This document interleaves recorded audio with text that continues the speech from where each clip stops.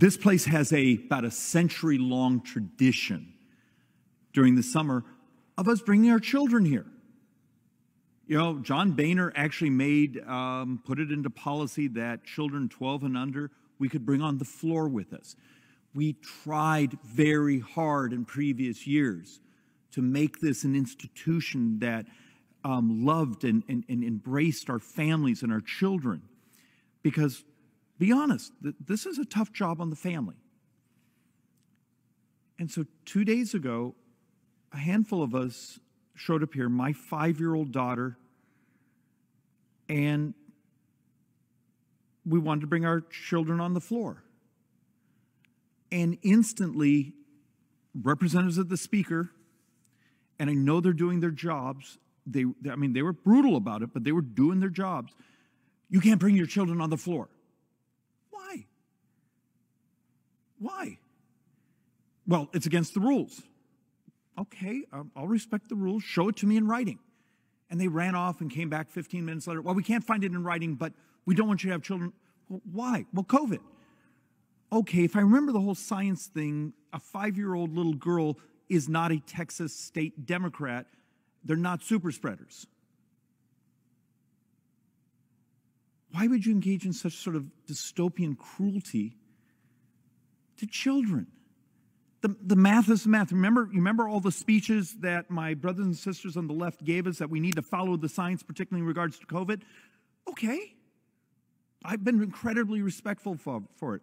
I'm someone who's never complained on this floor about wearing the mask when we wear the mask, going through the metal detectors, because I figured the public is forced to do those sorts of things.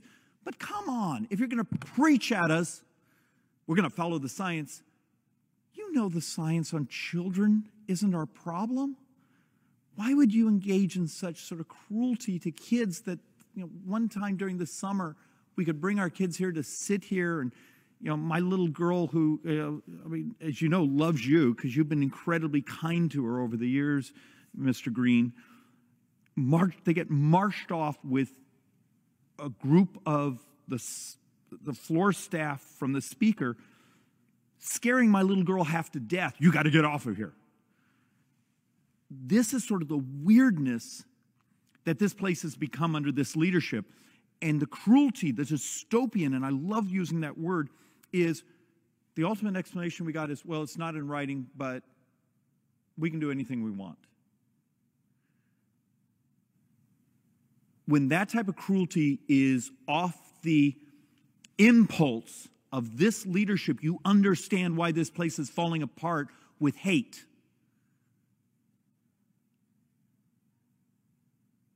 And the inability to show kindness to children, which aren't a problem, gives you almost a poster of what's become wrong with this leadership.